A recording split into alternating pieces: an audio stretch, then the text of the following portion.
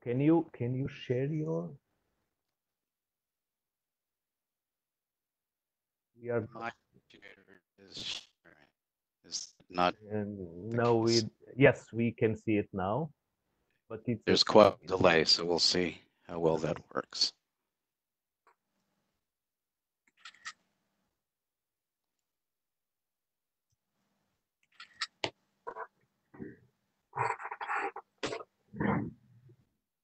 Yes, See the uh, slideshow mode now? yeah, we can see the slideshow.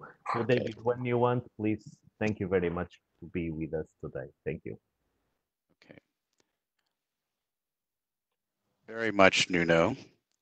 And hello, everybody. I hope you're all doing well under the difficult circumstance. I would like to thank Nuno for the kind invitation, and thank you for joining me today on this very interesting topic of which I can only share a very brief overview. I also want to acknowledge several of my Keysight colleagues and also some of the eminent researchers who are true world experts in the field with whom I've had the pleasure of learning little tidbits. So here's how I plan to organize the talk. I'll start with some of the claims about the wonders of quantum computation, should they be realized. And you'll see what all the excitement is about. But I'll spend most of the talk talking about how microwaves and microwave engineering has the potential to this to become a reality. So we'll talk about qubits, the fundamental unit of quantum information, and give you a very little flavor about quantum algorithms and how they work. And then I'll try to summarize. And if the point of the joke is not quite evident, I hope it will be more clear at the end of the talk.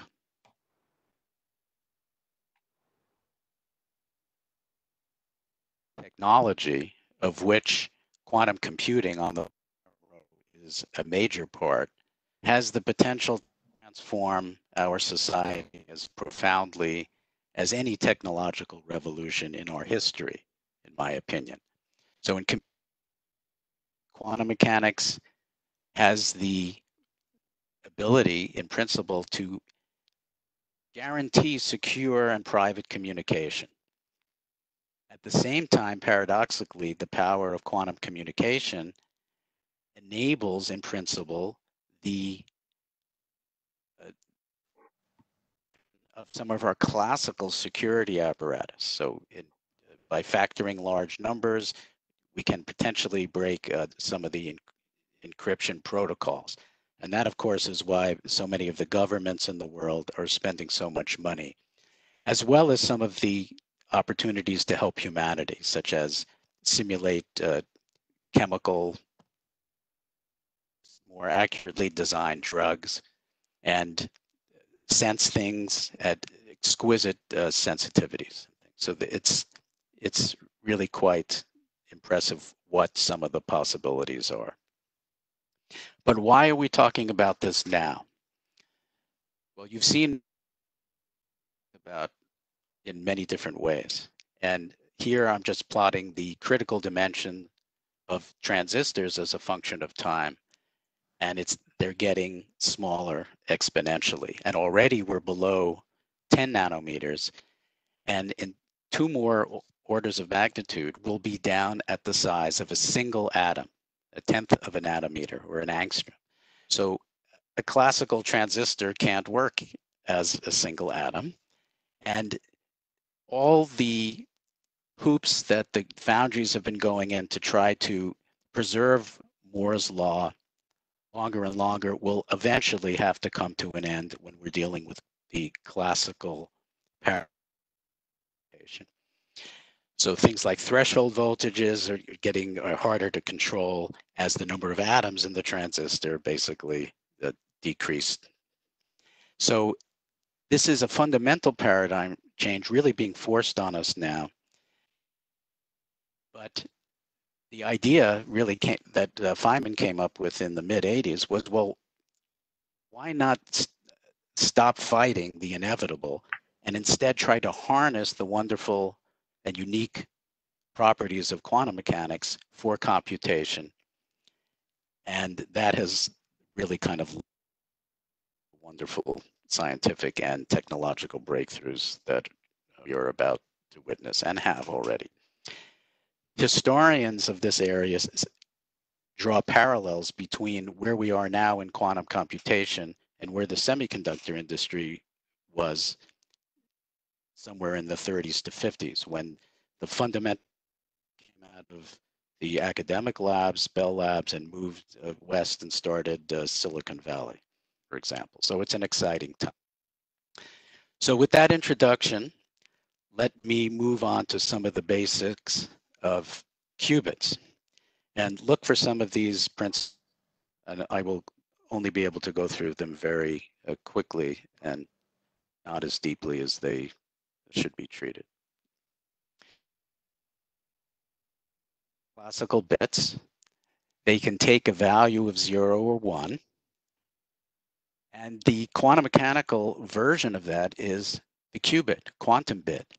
And it's often said colloquially, a qubit can be in any state in between 0 and 1 inclusive. But a more precise statement would be that a qubit is an ideal two-level quantum mechanical system that can be in an arbitrary complex superposition of two basis states, which we call ket 0.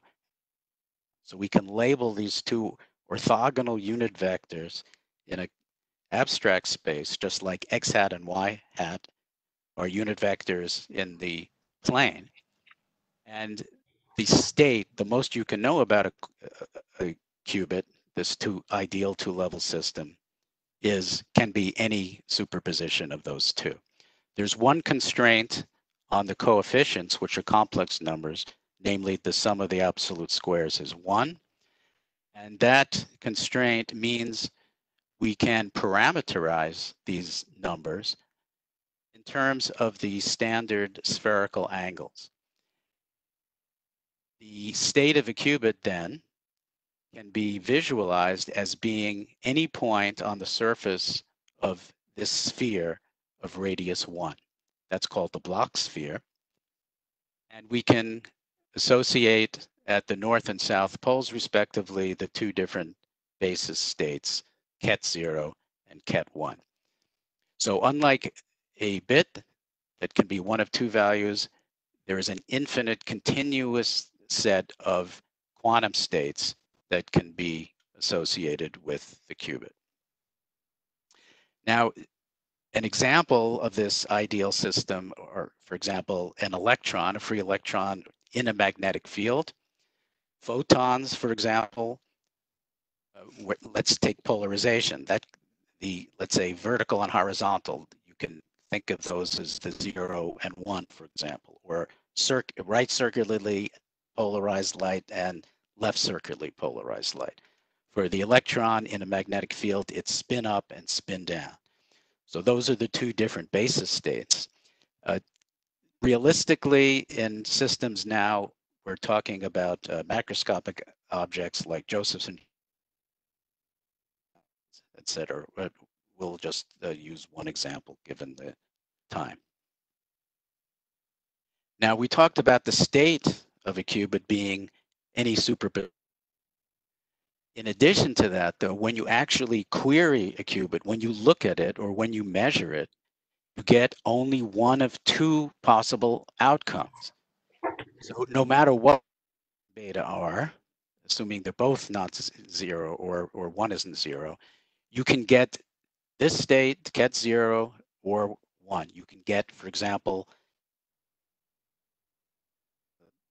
linear polarizers, you get either vertical or horizontal, for example, or circularly polarized right or left.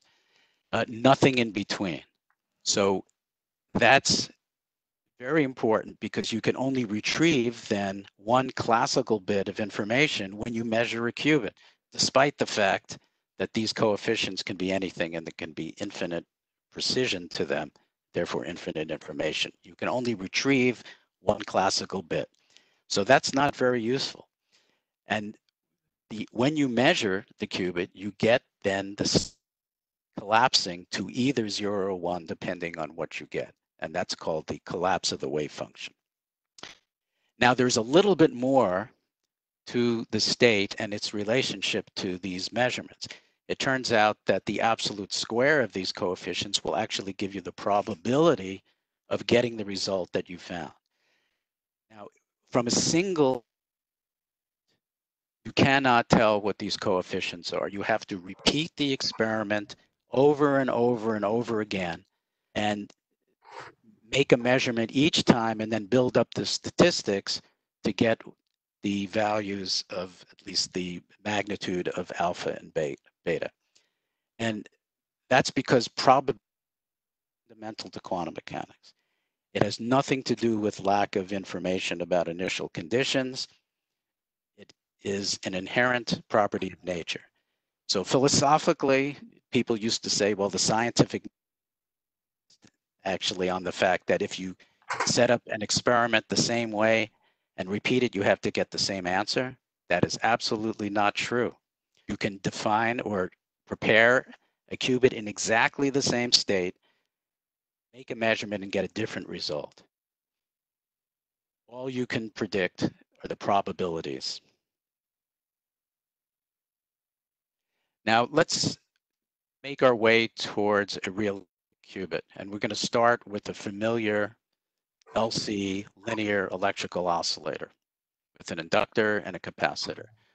We can write the energy of this circuit in terms of the charge stored capacitor and the flux through the inductor this way. And as a function of charge flux, we call that the Hamiltonian. That's an exact mathematical analogy with a particle subject to a parabolic potential or linear restoring force, mass spring system from mechanics. And we know that the classical energy in terms of the momentum and the coordinates, we replace the momentum of classical physics with minus h bar d by dx, a differential operator, and a Schrodinger equation. The Schrodinger equation is a value equation, just like many of those equations that we know from engineering. And it has solutions at discrete energy levels labeled by the integer n. And here is Planck's constant. And that's how we get the allowed energy in quantum mechanics. And so unlike a cloud particle in a parabolic potential, here's the parabolic potential, the classical particle can have any energy depending on its initial position and momentum, for example. But in quantum mechanics, the solution of Schrodinger's eigenvalue equation says there are only discrete energy levels allowed. And in this case, they are equally spaced by an energy of h bar omega, where omega, not too surprisingly, is the frequency of the LC oscillator, 1 over LC, as is familiar. But this is not yet a qubit. Remember, I said a qubit is an ideal two-level system, infinite number of levels. So we have to do something else. So what we do is replace the fixed inductor value with a nonlinear inductor. And fortunately, there is a nonlinear inductor that's also dissipationless, that's critical, in the Josephson junction. And a Josephson junction is just a sandwich of some kind of insulator by two superconducting pieces of metal, and then Cooper pairs tunnel back and forth. And it behaves as a nonlinear oscillator. That's all I'm going to say about the physics there. But because it's nonlinear, the energy is no longer exactly quadratic in the flux or the phase. As to next order, a quartic term, and there are other higher order terms that detract from the parabola of the potential energy. So instead of the dashed parabola, we get a curve that flattens out. And that changes the solution of Schrodinger's equation because it's a different system and produces the discrete but anharmonic LC oscillator spectrum.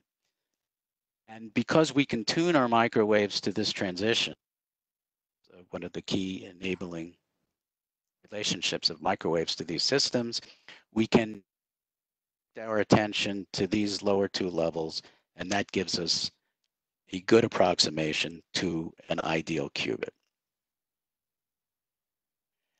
Now, quantum mechanics to the operation of this computational paradigm, and in order to preserve the discrete quantum nature of the system, we have to make sure that the thermal energy of the environment does not incoherently mix these levels. We have to be able to coherently manipulate transitions between the two levels of qubits in order to do anything useful. And to see how cold we actually have to make these, we first notice that the energy difference typically in these superconducting qubits, typically in the 10 gigahertz range, or anywhere from 1 to 10 typically. And in terms of the frequency, which we can get by dividing, or in terms of the energy, we multiply by h bar. And there's an effective temperature, which we can calculate given Boltzmann's constant. And we see that corresponding to the transition frequency of 10 gigahertz microwaves is half a degree Kelvin. So it's very cold. And if we want this temperature energy to be small compared to the energy difference of the quantum states, we actually have to operate in the 1 to 10 to 20 millikelvin range. Now, for cold, it's much colder than outer space. Remember, there's a 3-degree background microwave radiation signature in space, and the orders of magnitude colder. So that's one of the many challenges. So try to sprinkle comments about the challenges. Keeping things really cold and making systems work at these frigid temperatures is a big challenge. Now, it's not enough just to have these levels. We have to be able to initialize them.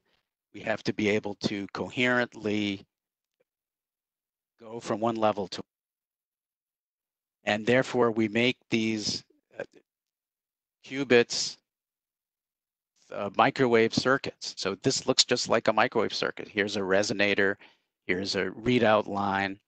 There are capacitors here, and the circuit is actually shown blown up here. It's very small, and there's a loop in a superconducting quantum interference device to enable a tuning of these levels by changing the magnetic flux through the superconducting device. And couple through lines to the resonator. We'll talk about that a little bit more. And then provide microwave pulses, which will manipulate the states of the qubit. So again, it's not enough to have levels. We have to be able to set the qubit into one of these initial condition, coherently manipulate with microwaves, which are then sent in here from a source, and then be able to measure the qubits, which we'll see we can do that by querying the resonator, which is coupled to the quantum mechanical device here. It's also therefore clear from the diagram and from what I've just mentioned that microwave engineering is really incredibly useful. The physicists are kind of begging us to help them with design and applying some of the knowledge of our society to help them engineer and produce and design these chips. Zooming out from that previous picture is this pretty picture from UCSB, the Martinez group. Here are 5 of those qubits called transmons or exmons for obvious reasons. Here are the resonators. Each resonator is attached to one of the qubits in these cases. Sometimes you can multiplex them. These lines provide the microwave control to manipulate the quantum state on the Bloch sphere, as well as tuning of the energy level difference. And again, you can recognize the microwave characteristics of these quantum chips. What's potentially different is that the chip has to live at these very, very cold temperatures at the bottom of what's called a dilution refrigerator. It's a cryostat shielded in this encasement. It often is a huge cylindrical device hanging from the ceiling above the lab. And you see all these microwave cables. They're typically 3 cables per qubit.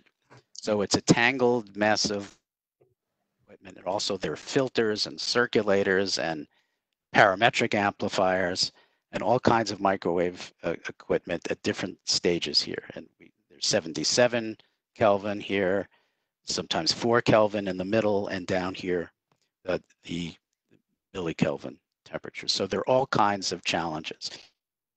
And scalability, trying to get many, many qubits, as we'll see, which are needed to do useful computations, makes this kind of connectivity very difficult. So one of the big challenges in the field is how can this system be scaled to hundreds or thousands or millions of fully functioning qubits?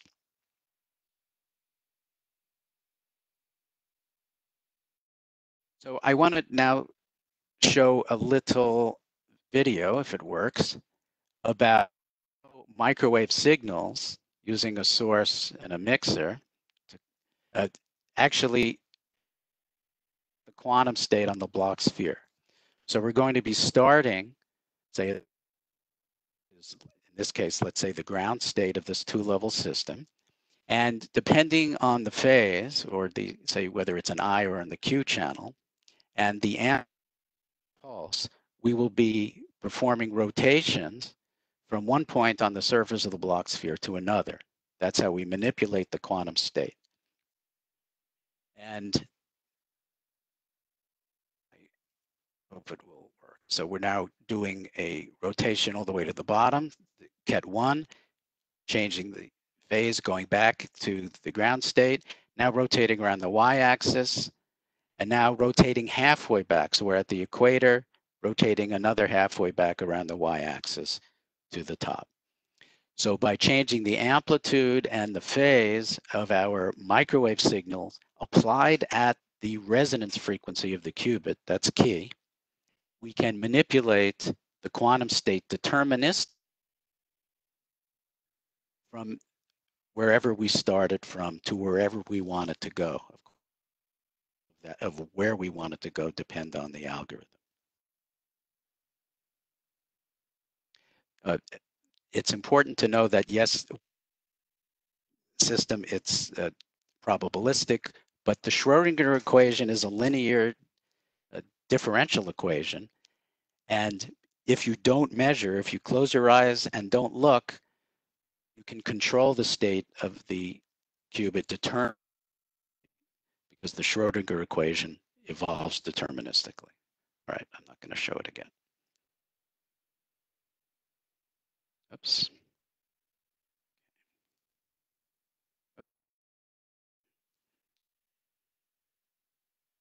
All right.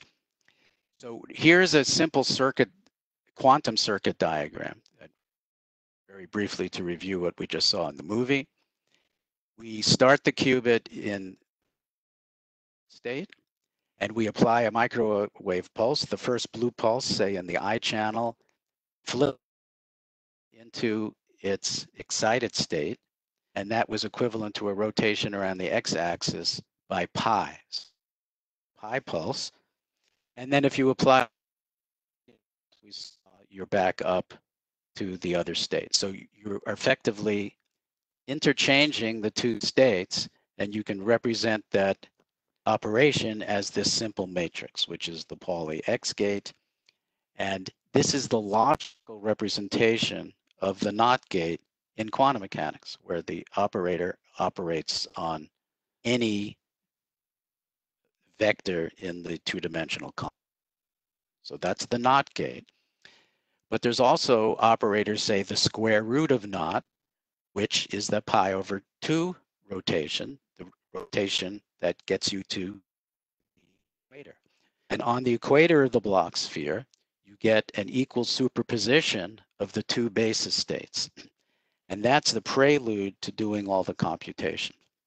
Also, it's very important that when you trigger another pulse, it's coherent, with respect to the intrinsic clock of the qubit. It turns out that the relative phase of any state of the qubit is changing at the frequency of the transition itself. So the precise phase when this same pulse triggered again will determine whether you're applying a rotation around X, Y, or some other axis. That is also why microwave sources, we have to make sure that they're pure as much as possible, because phase noise will cause a jitter in the phase here, and we won't rotate the way we want to rotate, and we will get errors. And errors are bad for computing. Now, if we imagine applying a pulse at rest for different lengths of time, but for each time, starting with a small time from the initialization of the state at 0, we then make a measurement, and we can get 0 or 1. As long as we're not right at 0, we can get 0 or 1. We don't know, but there's a probability that we'll get 0 or 1, and by making many measurements, we'll get a red dot here. So if the time or the duration of this pulse before we make the measurement is short, we've started out close to here, the angle, since we in the parameterization is close to 0, the probability of getting a 1 is very small, so we're always close to 0. But as we make a measurement for longer times, when this pulse is applied, say green, there's a larger and larger chance that when we make a measurement of this, but again, each point here is an average of thousands of measurements. If you actually were to make measurements here, you'd get, say, half the time 0 and 1. And if we continue the pulse at the resonance frequency of the transition, we will trace out ideally this oscillation in probability of getting a 1 or a 0 over time. And those are called Rabi oscillations. Now that's the ideal case. If the qubit were perfect, in reality, unfortunately, the superposition decays or decoheres. That's another big problem with real qubits. They don't last forever. In fact, they typically last on the order of, these days, maybe 100 or 200 microseconds. That's really good. So the key challenge is to make sure that your qubit lives long enough such that with microwaves you can perform the kinds of operations you want and enough of them to computation. So lifetimes are important for qubits, but just as important as their lifetime, it's how fast can you actually manipulate the states with your control signal. That's even more important. Okay, so where does the power of quantum computation come? I've shown you the basics of qubits, how they're manipulated, but why is it so much more powerful? Well, that's kind of a deep and hard question, but here is one of the. We talked about a single qubit is a superposition of the two basis states. If we have two qubits, the state of a 2-qubit system is a superposition in 4 dimensions.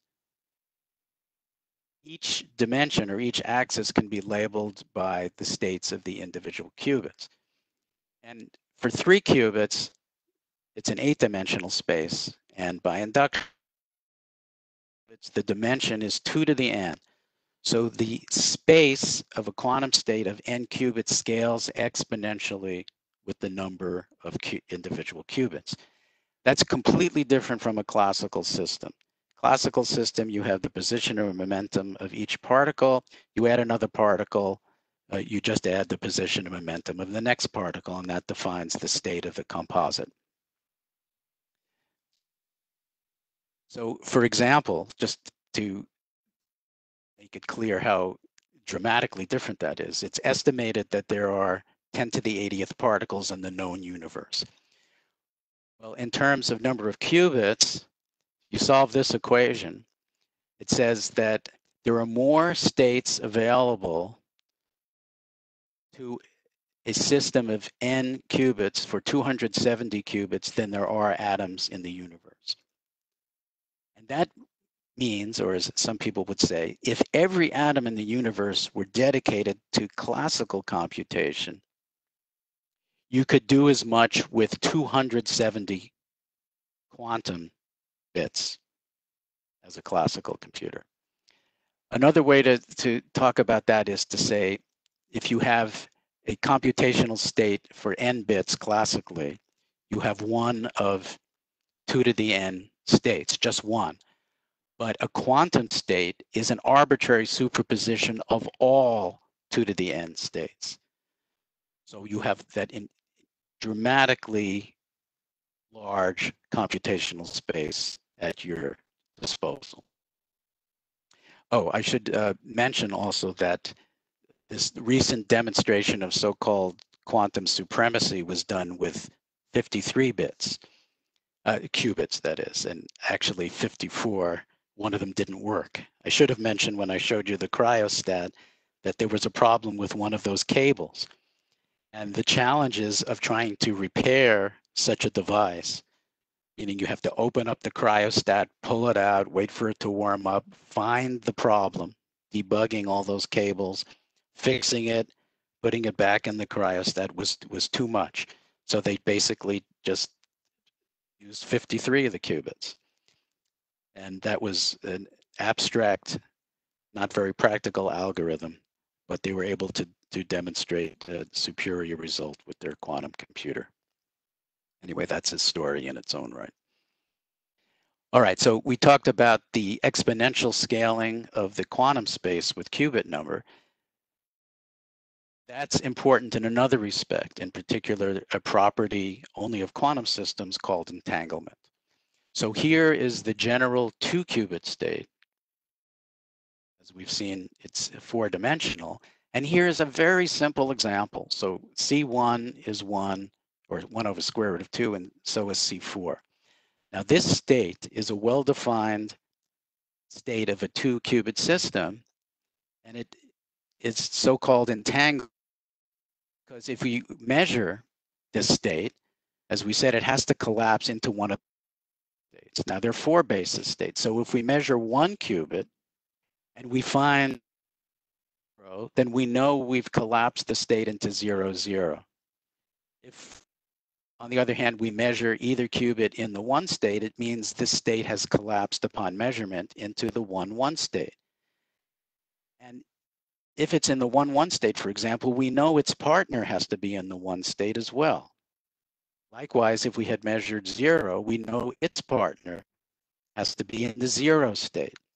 And so there are these super classical correlations in measurements, and we can predict the result of a measurement across the universe without even having to make it. So for example, if we can somehow entangle 2 qubits, qubit 1 and qubit 2, and we send one of the qubits off across the universe, and then we measure qubit 1, immediately and instantaneously, we here in our lab know with certainty what the measurement of qubit 2 would be or will be when measured by somebody on the other side of the universe.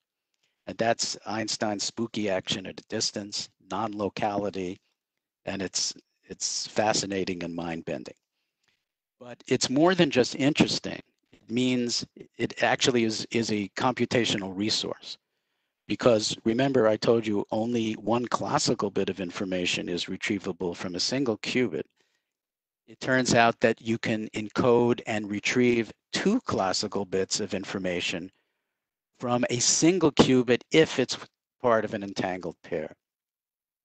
And with multiple qubits, the information can be distributed among them in this entangled form.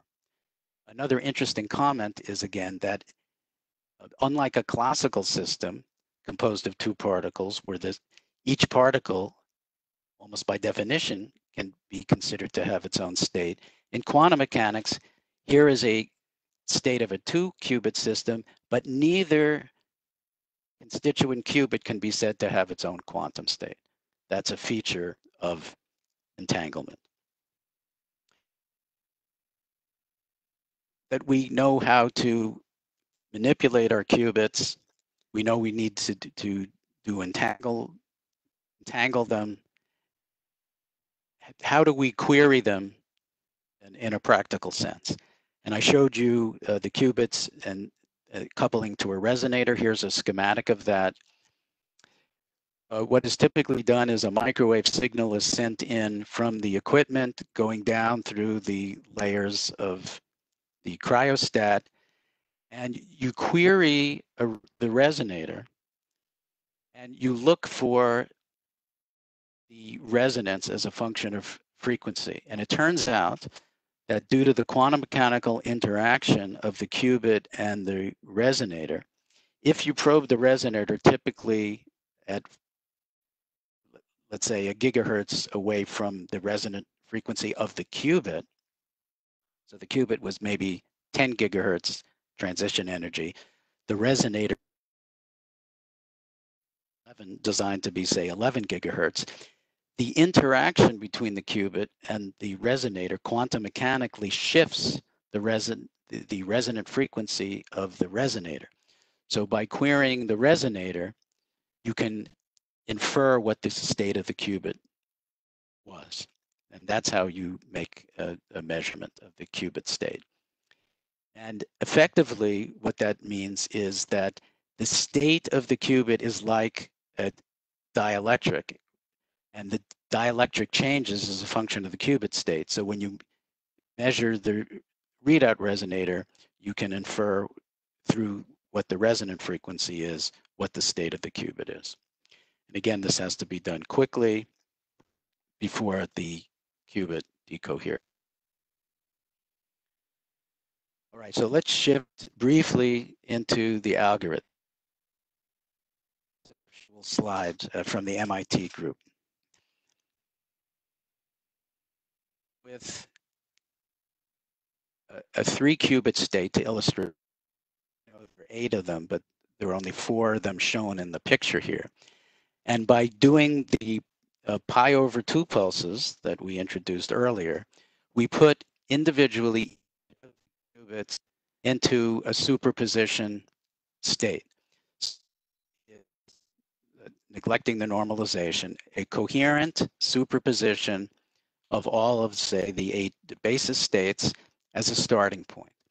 And then the next step of an algorithm is to put the microwave pulses, or use different microwave pulses, say, for each qubit, where you change the coefficients of those states according to what your algorithm is. And then you let the probability amplitudes interfere. You close your eyes, you apply the pulses, and that will mix up through the time-dependent Schrodinger equation, the coefficients. Then you have to do these 2-qubit gates, which I didn't talk about, in order to entangle these qubits. That's important, but it's more complicated than I can go into. And then there's more quantum interference. And in the end, and this is the genius behind some of these algorithms, that you try to encode the solution into a particular but unknown basis vector. And if you write interference experiment, if you engender the interference such that in the end, one of the coefficients is approximately 1 and the other coefficients therefore are close to 0, The sum of the square of the coefficients has to be 1. And then you make a measurement. The overwhelming probability of getting the right answer happens when this coefficient is close to 1. And then you make the measurement. That particular sequence bits that you retrieve is the answer. Fortunately, I can't give you a demonstration in the time for that, but it's marvelous, and it really is genius. So a typical hallmark of quantum algorithms is that they're probabilistic. So with a high degree of probability, you'll get the right answer. It's very easy to check. But unlike what I've read, it's absolutely not true that all quantum algorithms are probabilistic. There are some quantum algorithms that are, in fact, completely deterministic. You will always get a definite answer. In the end, a quantum algorithm is really nothing but a set of microwave pulses. So we have multiple qubits here. Each one has a line. This is a quantum circuit diagram. The little boxes on one line are the microwave pulses, basically, that do certain things. The X gate we talked about, it's that pi pulse. These other gates manipulate states in slightly different ways. Any line or box connecting two or more qubits is a two or multi-particle gate that creates some kind of entanglement. Entanglement requires an interaction between two qubits or among multiple qubits. And to execute an algorithm, these pulses, as we mentioned before, have to be very carefully sequenced. Highly coherent multi-channel signaling is required, and you have to make enough of these predefined, or they don't even have to be fully predefined, but sequenced coherent pulses across multiple channels to execute the algorithms in a quantum computation. And so again, the challenges are the qubits can decohere. You have to make sure you do enough operations to be useful while they still are working. The temperatures are very cold, and there's still high error rates. Now there are, I guess we'll get to that, about how to correct errors, at least in principle. But it's nothing like 10 to the minus 14 or 16 error rates in a classical computer. They're down in 10 to the minus 4 these days. And finally, there's the big challenge of error correction. So given those error rates, you need a high degree of redundancy to protect against errors. And there are all kinds of errors. There's error in readout, there's error in initialization. If the microwave pulses aren't precisely at the right frequency or triggered at the right point in time or fully coherent, or the source has phase noise on it, you will be rotating, for example, the quantum states to places you didn't intend to, and those errors will add up. And so typically what we do in all cases, classical and quantum, is we use redundancy to protect against errors. So for example, we can use 3 qubits, which can be different states, but we look at a subset where, say, they're all 0 and all 1, and encode that lot 3 qubits using an obvious mapping. And then if we can query a quantum state and we find a state like this, there was an error, and we can correct it. So we can correct this state to 111, for example, and this state to 0. And without going through the details, it's possible using entanglement with some extra qubits and measuring only the extra qubits, the ancillas as they're called, we can locate and define and locate which qubit had an error without querying it. Because remember, if we query the qubit, we destroy the information that was that it contained. We collapse the wave function. But by collapsing only the part of the entanglement between extra qubits and the data qubits, we can infer the parity basically and know which qubit had an error and then trigger one of those other microwave pulses, an X gate or a Y gate that rotates around Y, for example, and correct the error without looking at the qubit itself. So that's very roughly how error correction works. But because the error rates are large, we need to trigger waveforms depending on our measurements. The measurements have to be made quickly. Pulses have to be sent out quickly, coherently to the channel that has the qubit that had the error. So a lot of real-time decision making and fast feedback is important. And typically now, the redundancy between the physical qubits that we need for a good logical qubit is on the order of 1,000. So clearly that's not practical yet. But so that's one of the big enduring challenges that the people pursuing practical quantum computation need to overcome. But so that kind of summarizes the talk.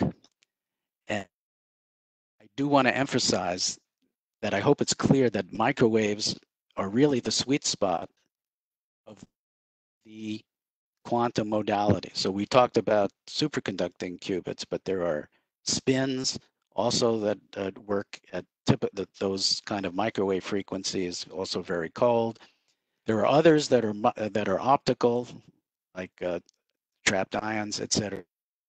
Waves are really the predominant control mechanism for the most practical systems so far, with the possible exception of photons.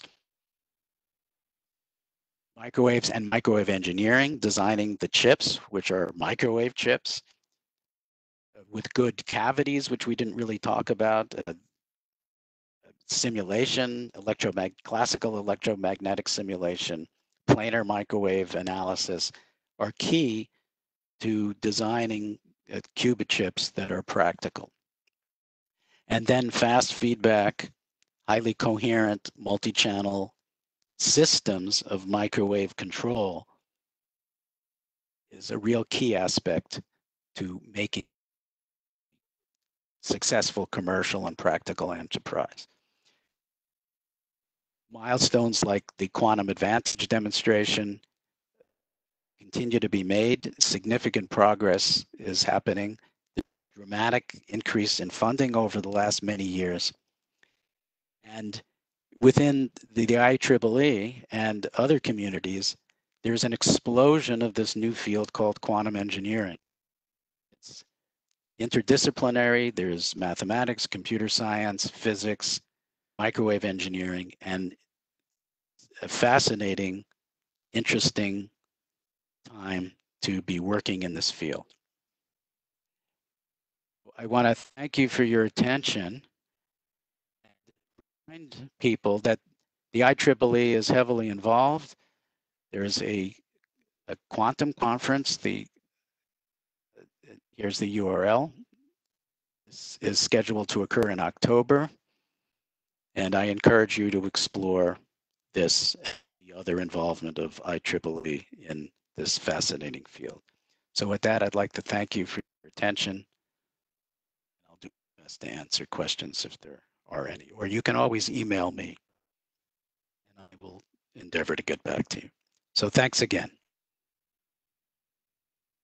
Okay, David, thank you very much for this interesting talk. It was very, very interesting, and hopefully, I think it will be motivated also for new people to join this area of quantum computing.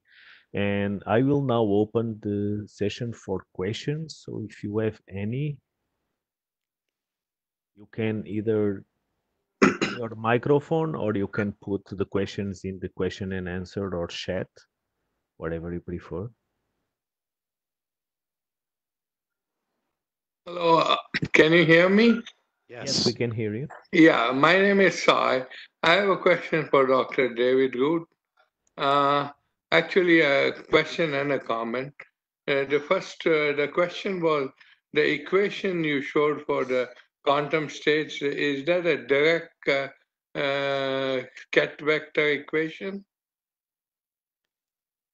Let's see. The Is two this the one? states that you showed, So you know, this one? the 0 and 1. Is that a ket vector? Yes. So psi is a ket vector. And typically, right. yes, yes. Okay, so now the classical form, like a Hamiltonian type of equation, will not work, I guess. The Hamiltonian, what's so nice about quantum mechanics is, well, like classical mechanics, there's Newton's law, so you can derive classical equations of motion using Newton's law or electromagnetics, but you can use Hamilton's equations to get the classical equations, and you can use Lagrange's equations. Quantum mechanics can be quantum mechanics solutions by the Schrodinger equation or Lagrangian version. So it actually goes over. Yes. So the Hamiltonian is the same, basically, but there's a between the classical dynamical variables and the quantum mechanical operators that represent dynamical variables in quantum mechanics. But yeah, the Hamiltonian formulation works fine. Okay, and the other question on that was that in quantum mechanics, in theory at least, you can have non-degenerate states of particles. Would that help in being able to make this qubit system more measurable or more efficient if we can get only non-degenerate states of any particle system? Actually, yes, it's the fact that these two states are non-degenerate. So a degenerate state would be multiple states of the same energy. So almost by definition, a qubit is a with different energy. Now, you don't have to have different energies. So for example, if you have photons as your qubit, you can have the two states being different polarizations. Right, like so in that case, the spin quanta could be two states of an electron. Well, an electron is a spin a half. So Right. Its angular momentum or its spin angular momentum can have only two values, say up or down. So a two-state system, very ideal, an electron in a magnetic field. You can add a photon, not just polarization. It turns out you can make a qubit out of photons of different energies. So there are all kinds of wonderful things you can do. Some are degenerate, like a photon of the same energy with different polarization. Most of the time, most of the systems are non-degenerate approximately two-level systems that have different energies. Right. And I have one comment. I have done some work with another company in supplying some microwave products for quantum computing. And the difficulty is that so far, the semiconductors that work at cryo states are, especially for oscillator or amplifiers, are rather very limited, and that makes designing microwave components for quantum computing a lot more difficult, especially for low noise type applications. That's a very good point. There's a huge opportunity to improve the electronics for quantum, and probably is done, say in Europe at the Technical University of Delft, using cryogenic CMOS devices. that can work down at 4 Kelvin and maybe slightly lower. Right. So even though the quantum processor has to work at millikelvin, Exactly. the electronics can be sort of placed lower in the crop. So that's an important trend. In terms of other microwave components, HEMTs are used to for amplification, not at the millikelvin level certainly, or even the 4 Kelvin, but low noise amplification is critical. There are Josephson junction-based traveling wave amplifiers, nearly quantum limited amplifiers that are necessary. I didn't show you the details of some of the plumbing with amplifiers. Circulators are needed. So there's a huge opportunity for contributions for some of these critical components to make the electronics work. So that's a very important comment. Thank you for making it. Okay, thank you very much for Thank your you very question. much. I have a question in the chat. So someone is asking if you have to recommend a book for beginners on quantum computing, if you have Yes. any suggestion. Yes, I do, and I didn't have the time to go into that. I can, if you, I can send you a list with the detail, but I want to emphasize that microwave engineers who know just the tiny bit of linear algebra, which you do for matrices, it's quite possible to learn this stuff fundamentally based on a standard microwave engineer's background, I think. So, I mean, off the top of my head, there's a book by Leonard Susskind. Actually, let me pull it from my shelf here. It's called Quantum Mechanics, the Theoretical Minimum by Susskind, Susskind. It has one of the most lucid, correct, but elementary treatments of qubits, basically. It's very, very readable. And I guess I would start with that. But please send me an email and I'll provide you a list, because I've developed internal classes for Keysight and recommend that book along with others. Okay, There's a great deal of educational work being considered by the IEEE as well as many of the other agencies, because it's clear that there's a need to educate the workforce. Physicists need to understand more microwave engineering, but microwave engineers need to understand more of the physics. And I find that personally quite interesting.